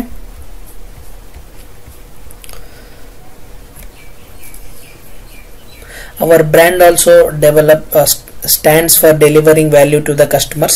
Higher durability, better quality and safety are fundamental. So ee Finolex cables main manaki higher quality, durability ekku untayi, better quality and safety. Ee cables anevi chaala safe ga manaku undali. So idi okati. Alage B2B nunchi B2C kuda segments ni veellu tayaru chestunnaru. So ఇవి some of that safety, అలాగే మనకి heaters ఇవన్నీ కూడా వీళ్ళు తయారు చేస్తున్నారు, recent గా వచ్చారు. సో రీసెంట్ ప్రొడక్ట్ లాంచెస్ వచ్చేసి fans, table fans, exhaust fans ఇవన్నీ, అలాగే వాటర్ హీటర్స్ ఇవన్నీ రీసెంట్. అలాగే లైటింగ్ లో వచ్చేసి ఇవన్నీ లైట్స్, ఎస్పెషల్లీ LED లైట్స్, ఆ తర్వాత స్విచెస్, MCBs. ఓకే, సో ఇవి రీసెంట్ అనమాట. సో ఇక్కడ చూడండి, CAGR రెవెన్యూ CAGR 4.23% తో గ్రో అయింది. అలాగే ప్రాఫిట్ బిఫోర్ ట్యాక్స్ మనకి 25% CAGR తో గ్రో అయింది. PAT 20% CAGR తో గ్రో అయింది. నెట్వర్త్ కూడా మనకి 18% CAGR తో, డెట్ కంప్లీట్ గా జీరో డెట్ కంపెనీ. సో ఇది చాలా ఇంపార్టెంట్. EPS చూడండి దగ్గర 20% CAGR తో గ్రో అయింది. రిటర్న్ ఆన్ క్యాపిటల్ ఎంప్లాయిడ్ 8% తో గ్రో అయింది. ఓకే ఫ్రెండ్స్, సో ఇది షేర్ ప్రైస్ గురించి పట్టించుకోకండి. ఓకే, 10 years ఫైనాన్షియల్స్ మనకి చాలా ఇంపార్టెంట్. సో ఈ డేటా మనకి చాలా ఇంపార్టెంట్ అని చెప్పుకోవచ్చు. 10 years ఫైనాన్షియల్ డేటా. సో ఈ 10 year financial data important. So ఇక్కడ చూడండి, రెవెన్యూస్ కంటిన్యూస్ గా ఇంక్రీజ్ అవుతున్నాయి. అలాగే మెటీరియల్స్ అండ్ మ్యానుఫ్యాక్చరింగ్ కాస్ట్ కూడా మనకి దీంతో పాటే ఇంక్రీజ్ అవుతుంది. చెప్పాను కదా, మెటీరియల్ కాస్ట్ కూడా మనకి ఫ్లక్చువేట్ అవుతూ ఉంటుంది కాపర్ ప్రైసెస్ బట్టి. ఆ తర్వాత ఇక్కడ చూడండి, మెయిన్ ఇంపార్టెంట్ మనం చూడాల్సింది ఇక్కడ చూడండి, షేర్ క్యాపిటల్ వీళ్ళు ఎప్పుడు కూడా 306 ఇది షేర్ క్యాపిటల్ అనమాట. సో దీన్ని ఎప్పుడు కూడా వీళ్ళు డైల్యూట్ చేయలేదు, అది పాజిటివ్. ఆ తర్వాత రిజర్వ్స్ చూడండి, కంటిన్యూస్ గా రిజర్వ్స్ అనేవి ఇంక్రీజ్ అవుతున్నాయి. ఇప్పుడు మనం రిజర్వ్స్ చూసినట్లయితే దగ్గర మనకి 2 మిలియన్ లో ఉన్నాయి కాబట్టి దగ్గర మనకి దగ్గర 2000 కోట్లు, 2163 కోట్లు, దగ్గర 2000 crores. ఇందాక మీకు అదే నేను చెప్పాలనుకున్నది. సో దగ్గర 2000 crores మనకి దగ్గర 2000 crores మనకి ఈ కంపెనీ రిజర్వ్స్ ఉన్నాయి. సో ఈ కంపెనీ కొత్త ప్లాంట్స్ ని పెట్టుకోవాలన్నా, లేకపోతే కెపాసిటీ యూటిలైజేషన్ ఇంక్రీజ్ చేసుకోవాలన్నా ఈ కంపెనీ ఇంటర్నల్స్ ఫర్దర్ కమింగ్ కూడా ఇప్పటి వరకు అలాగే చేసింది. ఇంటర్నల్స్ వీళ్ళ ఉన్న డబ్బులతోనే చేసింది, డెట్ తీసుకోవాల్సిన అవసరం లేదు. ఫ్యూచర్ లో కూడా ఈ కంపెనీ ఎక్స్పాండ్ చేసుకోవాలి అనుకుంటే కనుక ఈ యొక్క సర్ప్లస్ తో, రిజర్వ్స్ తో ఈ కంపెనీ అనేది గటాన్ అవుతుంది. సో నెట్వర్త్ అంటే ఈ రెండింటిని యాడ్ చేస్తే నెట్వర్త్ వస్తుంది. సో దగ్గర 2200 కోట్ల నెట్వర్త్ ఈ కంపెనీది. ఓకే, సో గుర్తుపెట్టుకోండి. ఇందులో చూడండి, ఈ కంపెనీ యొక్క రిజర్వ్సే మనకి 2100 crores ఉన్నాయి. సో అది చాలా ఇంపార్టెంట్. సో అలాగే రెవెన్యూస్ ఇలాగా రెవెన్యూస్ గురించి ఎలా పెరిగినాయి అని చెప్పి, ప్యాట్ ఎలా పెరిగిందని చెప్పి ఇవన్నీ కూడా ఇక్కడ రాశారు. డెట్ టు ఈక్విటీ రేషియో మనకి 2009లో 0.5 ఉండేది. సో ఇప్పుడు అది 0 అయిపోయింది. లాస్ట్ ఫ్యూ ఇయర్స్గా ఈ కంపెనీకి డెట్ లేదు. సో ఇది పాజిటివ్. ఓకే, సో వీటన్నిటి గురించి స్టాండ్ అలోన్ కన్సాలిడేటెడ్ వీటి గురించి డిస్కస్ చేద్దాం. మెటీరియల్ కాస్ట్, ఎంప్లాయీ ఆల్రెడీ మనం ఈ profit and loss statement already ఇందాక డిస్కస్ చేసాం. ఓకే, ఏంటి డైరెక్టర్స్ రిపోర్ట్. సో డైరెక్టర్ రిపోర్ట్స్లో కూడా మనకి company the country is making significant investment in infrastructure. దగ్గర 6 lakh crores ని డెవలప్మెంట్ కి యూజ్ చేస్తుందని చెప్పారు. అలాగే డిజిటల్ ఇన్ఫ్రాస్ట్రక్చర్ కూడా మనకి 50% ఆఫ్ హౌస్ హోల్డ్స్ అన్నిటికి కూడా బ్రాడ్బ్యాండ్ అనేది రావచ్చు అని చెప్పారు. సో వాటికి కూడా ఈ పొజిషన్ బాగానే ఉంది. సో సేల్స్ ఓవరాల్ గా ఇంక్రీజ్ అవుతున్నాయి. గ్రోత్ 20% కమింగ్ సో 20 చూడండి, your company has recorded net profit of tax. Okay, so last year కి 20% అనేది నెట్ ప్రాఫిట్ అనేది ఇంక్రీజ్ అయింది. Okay, so exports last year మనకి 275 మిలియన్ ఎక్స్పోర్ట్స్ వీళ్ళు ఇచ్చారు. ఓకే, సో అలాగే డివిడెండ్స్ గురించి మాట్లాడారు. న్యూ ప్రొడక్ట్స్ గురించి చెప్పారు. న్యూ ప్రొడక్ట్స్ మనకు తెలుసు కదా, లైటింగ్ సెగ్మెంట్స్ అవన్నీ కూడా. ఇక్కడ జే పవర్ సిస్టమ్స్ చూసారా, ఇది జాయింట్ వెంచర్. ఓకే, సో ఇది awaiting the results in many tenders that it has participated. So government కి దీనికి టెండర్స్ ఉన్నాయి. సో అది కూడా joint venture 500 kV extra high voltage cables ఇది చేస్తుందని చెప్పాను చూడండి. అలాగే కోర్నింగ్ ఫినోలెక్స్ ఆప్టికల్, ఇది ఆల్రెడీ లాభాలు గడిస్తుందని మనం డిస్కస్ చేశాం కదా. సో ఇది ఈ ఇయర్ నుంచి లాభాలు గడిస్తుంది. సో ఈ 2 కంపెనీస్ దీని కింద ఉన్నాయి. ఏమంటారు, ఈ 2 కంపెనీస్ దీనికి సబ్సిడరీ కంపెనీస్. సో అది ఇంకా ఈ కంపెనీ అయితే మటుకు ఫినోలెక్స్ జే పవర్ సిస్టమ్స్ అయితే ఇంకా ఇప్పటి వరకు ఇది లాభాల్లో రాలేదు. ఓకే, సో ఇందాక దాని గురించి మాట్లాడుకున్నాం మనం. ఓకే, సో ఇది ఫ్రెండ్స్. తర్వాత మేనేజ్మెంట్ డిస్కషన్ అనాలిసిస్ మనం ఇందాక ఆల్రెడీ డిస్కస్ చేసాం. సో ఇది ఫ్రెండ్స్ మనకి యాన్యువల్ రిపోర్ట్. సో ఫైనాన్షియల్ స్టేట్మెంట్స్లోకి వెళ్ళిపోదాము. సో కన్సాలిడేటెడ్ బ్యాలెన్స్ షీట్ ఇక్కడ చూడండి. మనకి బ్యాలెన్స్ షీట్లో మనకి మెయిన్ ఇంపార్టెంట్ చూడండి. సో ఆల్రెడీ ఈ కంపెనీ యొక్క ప్రాపర్టీ ఇవన్నీ కూడా 400 crores యొక్క ప్లాంట్ ప్రాపర్టీ ఇవన్నీ కూడా 400 crores. ఓకే, సో ఇక్కడ మనకి అసెట్స్ చూడండి, ఇంటాంజిబుల్స్ అసెట్స్ లో మనకి ఇన్వెస్ట్మెంట్స్ చూడండి, దగ్గర మనకి 500 కోట్లు ఈ కంపెనీ యొక్క ఇన్వెస్ట్మెంట్స్ ఉన్నాయి. సో 5A నోట్లోకి వెళ్ళి మనం చూద్దాం ఒకసారి 5A ఏంటో. సో 5 notes లోకి వెళ్దాం. ఇక్కడ 5 చూడండి, ఎక్కడెక్కడ ఇన్వెస్ట్మెంట్స్ ఈ కంపెనీ చేసింది అనేది కూడా మనకి చాలా important. 5A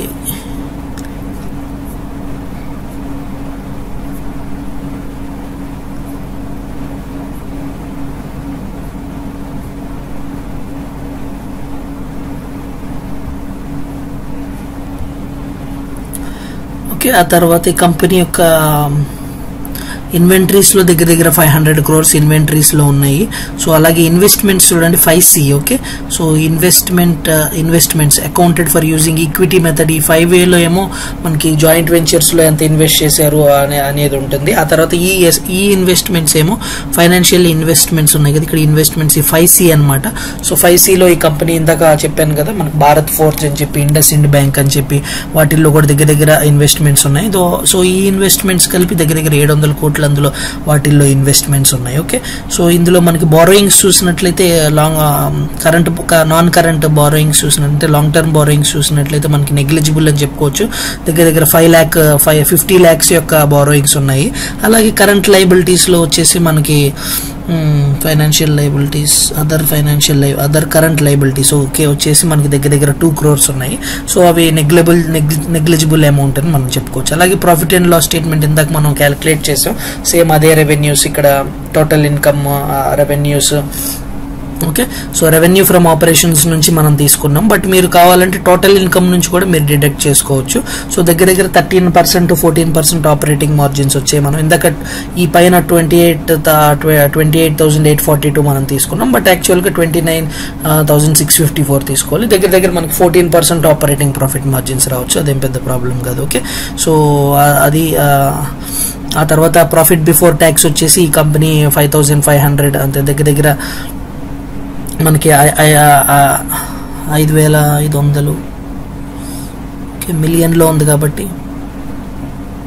profit after tax ఒకసారి చూడండి profit okay profit after tax Pat ఎక్కడ ఉంది okay total profit of the year వచ్చేసి మనకి 330 crores okay profit before tax వచ్చేసి 550 crores ఓకే ఈపీఎస్ దగ్గర మనకి వచ్చేసి 21.6 మనకి ఈపీఎస్ ఇది ఇచ్చింది లాస్ట్ ఇయర్ చూసినట్లయితే మనకి దగ్గర 26.2 మనకి ఈపీఎస్ అనేది రావటం జరిగింది సో లాస్ట్ ఇయర్ మనకి దగ్గర 400 crores ప్రాఫిట్ ఆఫ్టర్ ట్యాక్స్ అనేది profit for the year 400 crores వచ్చింది ప్రాఫిట్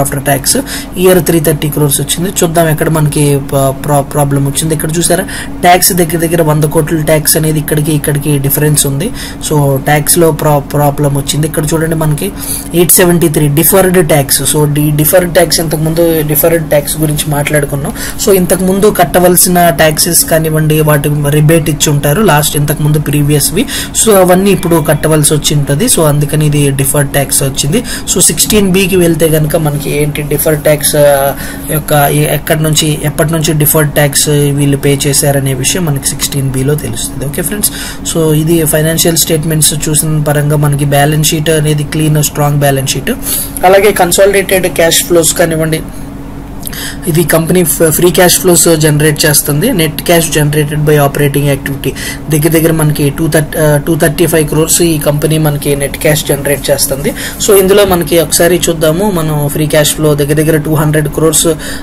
ఫ్రీ క్యాష్ ఫ్లో ఇది జనరేట్ చేస్తుంది ఒకసారి మనకి ఆ వాల్యూ డైరెక్ట్ గా ఇక్కడ మనకి ఇందులో ఉంది స్క్రీనర్ లో 200 crores చూడండి cash from operating free cash flow మనకి దగ్గర 200 crores ఓకే సో ఇది ఫ్రెండ్స్ ఈ కంపెనీ యొక్క ఫైనాన్షియల్స్ సో ఫైనాన్షియల్ పొజిషన్ చూసిన దాని ప్రకారం అలాగే కంపెనీ డీల్ చేస్తున్న ప్రకారం మనకి పాజిటివ్స్ గానే ఉంది ఈ కంపెనీ సో మెయిన్ పాజిటివ్స్ కనుక ఒకసారి మనం సమ్మరైజ్ చేసుకుంటే కనుక ఈ కంపెనీకి ఒకవేళ అప్పు తీసుకోవాల్సిన పని లేదు ఇంట్రెస్ట్ పే చేయాల్సిన పని లేదు అలాగే ఫ్యూచర్ ఎక్స్పాన్షన్ కానివ్వండి ఇవన్నీ కూడా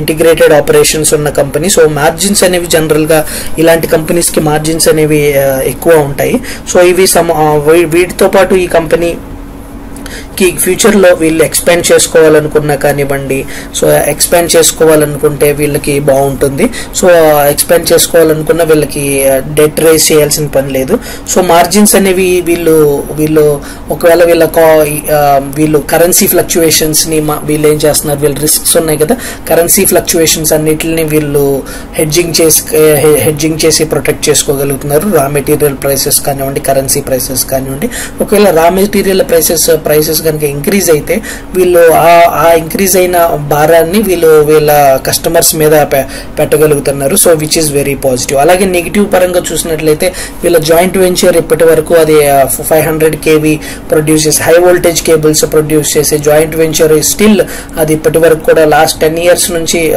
పెట్టి 10 years అయిపోతుంది స్టిల్ అది ఇంకా ప్రాఫిట్స్ అనేది మేక్ చేయలేదు సో అదొకటి మనకి నెగిటివ్ అని చెప్పుకోవచ్చు ఓకే సో ఈ కంపెనీ ఏంటంటే ability to improve it's profit margin so profit margins ని సేల్స్ ని ఇంక్రీజ్ చేసుకునే సత్తా ఈ కంపెనీకి ఉంది అలాగే వర్కింగ్ క్యాపిటల్ మేనేజ్మెంట్ చాలా ఎఫెక్టివ్ గా ఉంది సో వీళ్ళు ఎక్స్పాన్షన్స్ అన్ని కూడా డెట్ లేకుండా తీసుకుంటున్నారు కాబట్టి వీళ్ళు వర్కింగ్ క్యాపిటల్ ని బాగా మెయింటైన్ చేస్తున్నారని చెప్పుకోవచ్చు అలాగే ఎక్స్పెండిచర్ ఫ్యూచర్ లో క్యాపిటల్ ఎక్స్పెండిచర్ కి అవసరం వచ్చినప్పుడు వీళ్ళ రిజర్వ్స్ 2000 crores రిజర్వ్స్ ఉన్నాయి కాబట్టి వీళ్ళు డెట్ రైజ్ చేయాల్సిన పని ఉండదు అది కూడా పాజిటివ్ సో అలాగే వీళ్ళు ఇంతకు ముందు డెట్ ఉన్న కంపెనీ దగ్గర 0.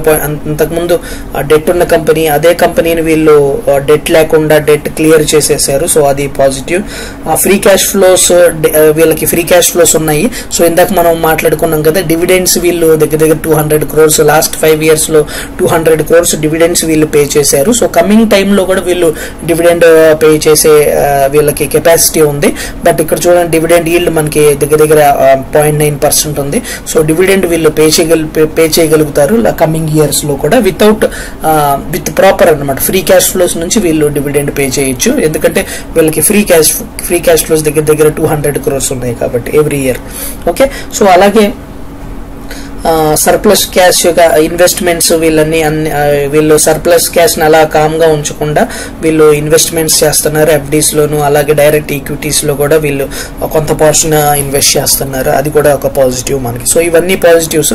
సో ఒకటి ఏంటంటే ఈ అనాలిసిస్ చేసేటప్పుడు ఇప్పుడు కూడా ఈ టోటల్ ప్రాఫిట్ ఇంతకు ముందు మనం మాట్లాడుకున్నాము. లాస్ట్ 10 years గా ఈ టోటల్ ప్రాఫిట్ క్యాలిక్యులేట్ చేయండి, ఒక పేపర్ ఒక పక్కన రాసుకోండి. అలాగే క్యాష్ ఫ్రమ్ ఆపరేటింగ్ యాక్టివిటీతో కంపేర్ చేయండి. So cash from operating activity మనకి ఎక్కువ ఉండాలి. సో ఇక్కడ చూద్దాం మనం లాస్ట్ ఇయర్ ఈ కంపెనీ ఎంత సో ఈ కంపెనీ లాస్ట్ 10 years గా ఎంత చేసింది, ఎంత క్యాష్ ఫ్రమ్ ఆపరేటింగ్ యాక్టివిటీని యాడ్ చేసుకోవాలి. అలాగే లాస్ట్ 10 కంపెనీ నెట్ ప్రాఫిట్స్ ని యాడ్ చేసుకోవాలి. సో అది ఆల్రెడీ క్యాలిక్యులేట్ చేశాను నేను. సో మనకి క్యాష్ ఫ్రమ్ ఆపరేటింగ్ యాక్టివిటీ ఎక్కువ ఉంది. సో అంటే ఏంటంటే వీళ్ళ ఫండ్స్ ఎవరికైతే వీళ్ళు సేల్స్ ఏవైతే చేస్తున్నారో వాటిని కంప్లీట్ గా వీళ్ళు రిటైన్ చేసుకోగలుగుతున్నారు. అంటే వీళ్ళు ముందు అప్ ఫ్రంట్ ఇస్తారు, క్రెడిట్ ఇస్తారు కదా. సో వీళ్ళ డెబిటర్ డేస్ క్రెడిట్ ఉంటుంది కదా. సో ఆ క్రెడిట్ వీళ్ళు కంప్లీట్ గా రిటర్న్ తీసుకోగలుగుతున్నారు. సో అది కూడా ఇంపార్టెంట్. సో అలాగే ఈ కంపెనీ చూసుకున్నట్లయితే ప్రైస్ టు బుక్ వాల్యూ మనకి చెప్పాలంటే ఆన్ ఫండమెంటల్ బేసిస్ చెప్పాలంటే కంపెనీ స్టిల్ ఎక్స్పెన్సివ్. ఎందుకంటే price to free cash flow 30 times ఉంది. అలాగే EBITDA కూడా 12 times ఉంది. బట్ కంపెనీ యొక్క పాజిటివ్ గ్రోత్ ఇవన్నీ కలిపి మనకి ఇలాంటి కంపెనీస్ ఎప్పుడు కూడా ఎక్స్పెన్సివ్ వాల్యుయేషన్, అలాగే PE చూసినట్లయితే 20. సో ఎక్స్పెన్సివ్ వాల్యుయేషన్స్ లోనే మనకి దొరుకుతాయి. సో దగ్గర ఈ కంపెనీ లాస్ట్ టైం మనకి కరెక్ట్ అయినప్పుడు ఎంట్రీ పాయింట్. సో మన పోర్ట్ఫోలియో వాళ్ళకి కూడా నా పోర్ట్ఫోలియోలో ఉన్న వాళ్ళకి కూడా 36 ఈ లెవెల్స్ మంచి లెవెల్స్ కి వచ్చినప్పుడు వాళ్ళకి నేను ఇండికేట్ చేశాను 350 levels 360 levels లో వాళ్ళు ఎంటర్ అవ్వమని. సో అది ఇప్పుడు మనకి మంచి బౌన్స్ కూడా ఇచ్చింది. దగ్గర 20% 15% బౌన్స్ కూడా అయింది కంపెనీ. సో అలాంటి కంపెనీస్ ఇలాంటి ఛాన్సెస్ ఇచ్చినప్పుడు డెఫినెట్ గా ఇందులో ఇన్వెస్ట్ చేయాలి. సో ఈ కంపెనీ కొద్ది నెగిటివ్స్ కూడా మనకి ఇప్పుడు కనపడతాయి. సో మీరు KEI ఇండస్ట్రీస్ అలాగే హ్యావెల్స్ తో కంపేర్ చేయండి. సో ఈ రెండింటితో కంపేర్ చేసినట్లయితే మనకి హ్యావెల్స్ కూడా మంచి మార్జిన్స్ ఉన్నాయి. బట్ ఈ డైరెక్ట్ కాంపిటేటర్ అయితే అంటే అన్ని విషయాల్లో హ్యావెల్స్ అనేది కంప్లీట్ కాంపిటేటర్. మిగతావి KEI ఇండస్ట్రీస్ ఇవన్నీ కూడా కొంత కాంపిటీషన్ ఉంది ఈ కంపెనీకి. బట్ చూసినట్లయితే మనకి ఒకసారి మీకు హ్యావెల్స్ కూడా చూపిస్తాను. సో హ్యావెల్స్ కన్నా కూడా మనకి ఫినోలెక్స్ కేబుల్స్ లోనే కొద్దిగా మార్జిన్స్ అనేవి ఎక్కువ ఉన్నాయి. అది కూడా మీకు హ్యావెల్స్ చూపిస్తాను. హ్యావెల్స్ కూడా నాకు one of the favourite company. But చాలా ఎక్స్పెన్సివ్ ఈ కంపెనీ. చూడండి దగ్గర 56 PE లో ఉంది. అలాగే EBITDA వచ్చేసి 33 times ఉంది. సో ఈ కంపెనీ హ్యావెల్స్ కూడా చాలా ఎక్స్పెన్సివ్. సో ఇక్కడ చూడండి మార్జిన్స్ చూడండి 13%, 13 and 14% ఆ రేంజ్ లో ఉన్నాయి మార్జిన్స్. ఫినోలెక్స్ కేబుల్స్ కూడా ఇంచుమించు మార్జిన్స్ అదే రేంజ్ లో ఉంది 14-16% ఆ రేంజ్ లో. ఓకే సారీ, ఇక్కడ 14-15% లో మనకి మార్జిన్స్ అనేవి ఉన్నాయి. ఓకే, సో బట్ ఎంత గ్రోత్ తీసుకున్నట్లయితే హ్యావెల్స్ చాలా ఫాస్ట్ గా గ్రో అవుతుంది. సో దగ్గర మనకి 16% కాంపౌండెడ్ సేల్స్ గ్రోత్, అలాగే ప్రాఫిట్ గ్రోత్ అంత కాకపోయినా బట్ సేల్స్ గ్రోత్ చాలా ఫాస్ట్ గా హ్యావెల్స్ గ్రో అవుతుంది. అందుకని ఈ కంపెనీకి ఎక్కువ గ్రోత్ ఉంది కాబట్టి ఈ కంపెనీకి ఎక్కువ వాల్యూ హై ప్రీమియం లో ఈ వాల్యుయేషన్స్ లో ఉంది. ఓకే, ఫినోలెక్స్ కన్నా. ఓకే, సో ఇక్కడ సేల్స్ గ్రోత్ చూసినట్లయితే మనకి లాస్ట్ 5 years 5% ఉంది. సో ఇది ఒకటి కొద్దిగా చూసుకోవాలి. బట్ గోయింగ్ ఫార్వర్డ్ ఈ కంపెనీ ఉన్న సెక్టర్ గ్రోత్ సెక్టర్ కాబట్టి మేబీ ఈ సేల్స్ అనేవి డెఫినెట్ గా ఇంక్రీజ్ అవుతాయి అని మనం అనుకోవచ్చు. బట్ కమింగ్ క్వార్టర్స్ లో కమింగ్ ఇయర్స్ లో ఇది ఎలా పర్ఫార్మ్ చేస్తుంది అనేది చూడాలి. అట్లీస్ట్ దీని సేల్స్ 8% అండ్ అబోవ్ గనక గ్రో అవుతే అది మంచిదని మనం చెప్పుకోవచ్చు. సో ప్రాఫిట్ ఎలాగో ప్రాబ్లం లేదు, ప్రాఫిట్ బానే ఉంది. అలాగే రిటర్న్ ఆన్ ఈక్విటీ రేషియోస్ కూడా అన్ని మనకి బాగానే ఉన్నాయి. సో మార్జిన్స్ ఆల్రెడీ మనం చూసాము. లాస్ట్ 5 years గా మనం చూసినట్లు 2016 నుంచి కొద్దిగా మార్జిన్స్ అనేవి స్టేబుల్ అయినాయి, ఇంక్రీజ్ అయినాయి. సో అలాగే గోయింగ్ ఫార్వర్డ్ ఇదే విధంగా 14-15% మార్జిన్స్ ఆపరేటింగ్ ప్రాఫిట్ మార్జిన్స్ కనుక ఈ కంపెనీ అందించగలిగితే అది ఒక మంచి పాజిటివ్ అవ్వచ్చు ఈ కంపెనీకి. ఓకే ఫ్రెండ్స్, సో అలాగే ఇక్కడ మనం చూసాము రిటర్న్ ఆన్ ఈక్విటీ కూడా more than 15% ఉంది. అలాగే ఇక్కడ మనం బారోయింగ్స్ ఇందాక మనం బ్యాలెన్స్ షీట్ లో చూసాము ఆల్రెడీ, బారోయింగ్స్ అనేవి 0. అలాగే రిజర్వ్స్ చూడండి దగ్గర మనకి 2200 crores రిజర్వ్స్ ఉన్నాయి, which is very positive. So cash from operating activities కూడా చూడండి కంటిన్యూస్ గా పాజిటివ్ గా ఉన్నాయి. అలాగే నెట్ ప్రాఫిట్ కన్నా ఎక్కువ కూడా ఉంది లాస్ట్ 10 years క్యుములేటివ్ గా తీసుకున్నట్లయితే. ఓకే ఫ్రెండ్స్, సో ఇది అనాలిసిస్ కొద్దిగా చూడండి, మీరు కూడా ఒకసారి ఈ కంపెనీని స్టడీ చేయండి. సో గ్రోత్ ఓరియంటెడ్ గా కొద్దిగా సేల్స్ కనుక ఇది ఇంప్రూవ్ చేయగలిగితే, సో సేల్స్ ఇంప్రూవ్ చేయడానికే ఇది ఫ్యాన్స్ అని చెప్పి ఇలాగ కొత్త సెగ్మెంట్స్ లోకి ఇది ఎంటర్ అయ్యింది. సో అలాగే ఈ బ్రాడ్బ్యాండ్ కేబుల్స్ ఇవన్నీ కూడా ఇప్పుడు మనం చూసినట్లయితే కమ్యూనికేషన్ కేబుల్స్ లో లాస్ట్ టైం ఇది 13% ఉంటే ఈసారి 17% ఇంక్రీజ్ అవటం జరిగింది. సో అది కూడా ఒక పాజిటివ్. సో కమింగ్ టైమ్స్ లో నాకు తెలిసి ఈ కంపెనీ ఇదే రేట్ తో కానీ 5% అండ్ అబోవ్ తో ఈ సేల్స్ కనుక ఇంక్రీజ్ దగ్గర 8% కనుక ఇది ఎవ్రీ ఇయర్ సేల్స్ ని ఇంక్రీజ్ చేయగలిగితే ఈ కంపెనీ అనేది ఇక్కడ నుంచి మల్టీఫోల్డ్ రిటర్న్స్ కి మనకి రావచ్చు. సో ఈ కంపెనీ 360 లెవెల్స్ లో ఎంటర్ అయితే కనుక దగ్గర 360 లెవెల్స్ అంటే మనకి దగ్గర ఈ కంపెనీ మనకి ఆల్ టైమ్ హైస్ నుంచి చూసినట్లయితే మనకి 50% డిస్కౌంట్ లో ఉన్నట్టు. బట్ ఈ కంపెనీ ఎస్ఐపి మోడ్ లో ఇలాంటి కంపెనీస్ లో ఇన్వెస్ట్ చేసుకుంటా వెళ్తే చాలా బాగుంటుంది. ఓకే ఫ్రెండ్స్, సో ఇది ఈ కంపెనీ యొక్క అనాలిసిస్. అలాగే ఇదే విషయాలు ఫినోలెక్స్ కేబుల్స్ క్రిసిల్ వాళ్ళు కూడా ఇదే మెన్షన్ చేశారు. సో ఈ కంపెనీ గురించి చిన్న స్ట్రెంగ్స్ లో stable business risk profile, strong market position అని చెప్పి మాట్లాడారు. అలాగే స్టడీ గ్రోత్ ఉందని చెప్పి మాట్లాడారు. అలాగే healthy financial risk profile. So వీళ్ళ ఫైనాన్షియల్ స్టేట్మెంట్స్, వీళ్ళ balance sheet very good balance sheet. So అది వన్ ఆఫ్ ద కీ ఈ కంపెనీకి ఏదైనా వన్ ఫ్యాక్టర్ నన్ను చెప్పమంటే కనుక బ్యాలెన్స్ షీట్ అనేది వెరీ స్ట్రాంగ్ బ్యాలెన్స్ షీట్. అలాగే వీక్నెస్ మనం ఆల్రెడీ డిస్కస్ చేసే వీక్నెస్ లో కాపర్ ప్రైస్ ఫ్లక్చువేట్ అవుతాయి. అలాగే ఎకనామిక్ డౌన్ టర్న్ గురించి కూడా నేను మాట్లాడాను కొంచెం. సో అలాగే కాంపిటీషన్ అనేది మాట్లాడాను. సో కాంపిటీషన్ కూడా చాలా ఎక్కువ ఉంది. సో అవుట్లుక్ చూసినట్లయితే స్టేబుల్ అవుట్లుక్ అని చెప్తున్నారు. So up side scenario, down side scenario గురించి మాట్లాడారు. సో ఇది మనకి డెట్ అనేది ఈ కంపెనీకి డెట్ లేదు కాబట్టి, సో ఒకవేళ ఎకనామిక్ డౌన్ టర్న్ వచ్చినా కానీ ఈ కంపెనీకి పెద్ద నష్టాలు అనేది ఈ కంపెనీ చవి చూడదు.